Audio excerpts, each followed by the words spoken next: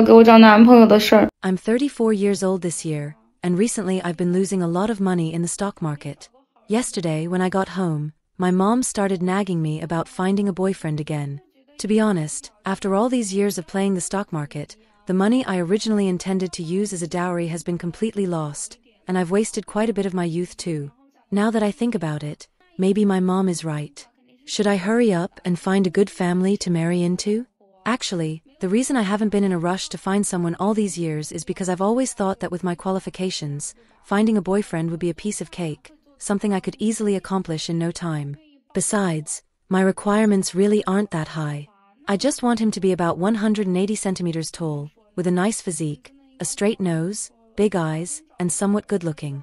As for having a car, a house, and some savings, these are basic conditions that a normal man should have nowadays, right?